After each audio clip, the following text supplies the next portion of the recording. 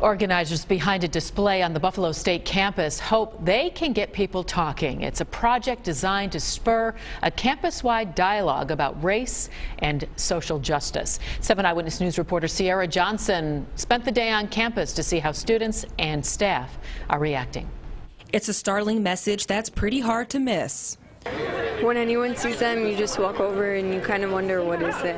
Right in the center of Buffalo State's campus, it's a silent statement representing those who no longer have a voice. 300 black crosses. The designer of this display, Professor William White, says the crosses signify 300 people of color who have lost their lives at the hand of law enforcement since 2012. It's really time to re-examine who we are as a nation, to understand who we are as a democracy that prides itself on civil rights, but which has marginalized significant portions of our population.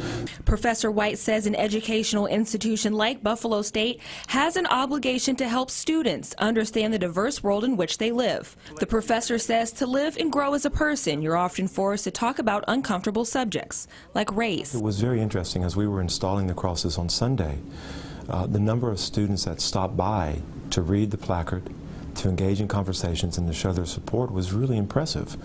According to White, the installation of the black wooden crosses have been a catalyst for conversation. Classes across all disciplines have incorporated race relations into their coursework. And although some students initially found it difficult, White says the conversations have opened eyes and hearts.